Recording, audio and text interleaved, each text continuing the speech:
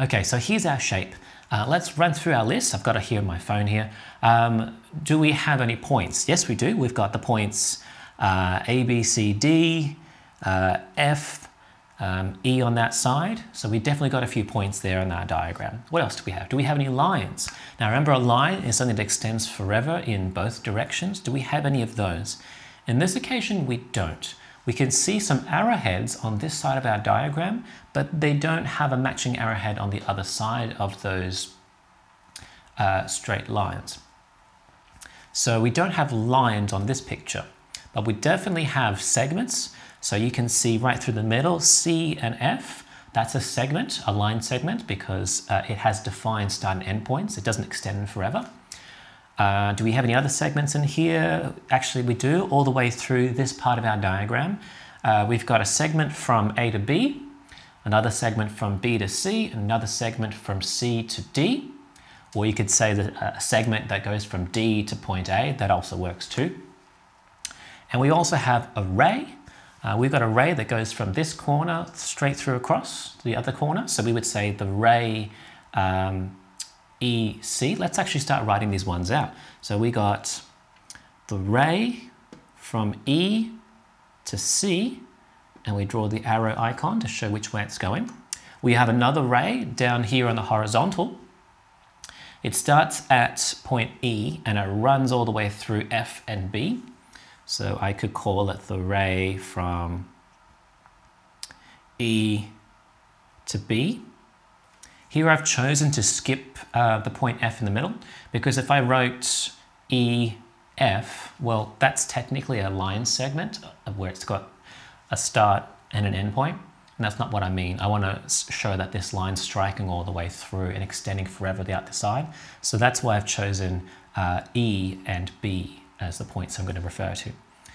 Do we have any line segments? Well, we did mention the line segment before, so let's write those out. So we've got the line segment here right through the middle.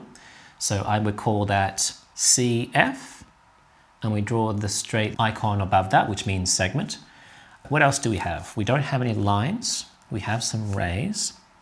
We definitely have lots of segments out here, but we'll move on to other characteristics.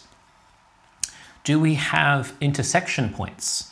And intersection point is where two things meet. We definitely do. We have intersection point right here, where the segment CF meets with the ray EFB.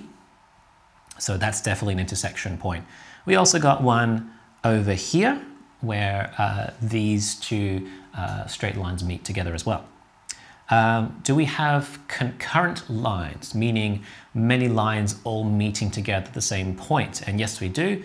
I would say that at this point over there, that intersection point, there's quite a few lines that are concurrent together. So we have this, and this, and this, and also this. Those are all concurrent with each other. All right, lastly, we've got some angles here that I've shaded in, so let's do the green one first. How would I refer to that one there?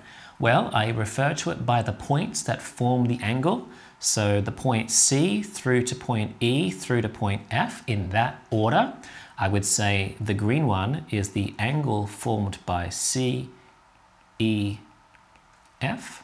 For the pink one, which I will use pink color for, it's formed by the points B, C, and F.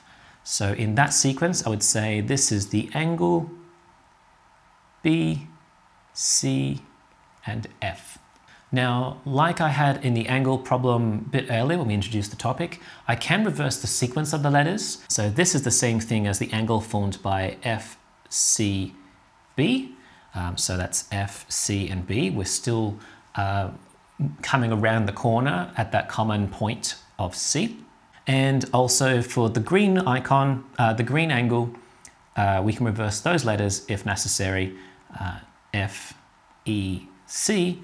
That is the line, the angle formed from the points F, E, and C, where we're basically turning a corner, and that's where the angle is.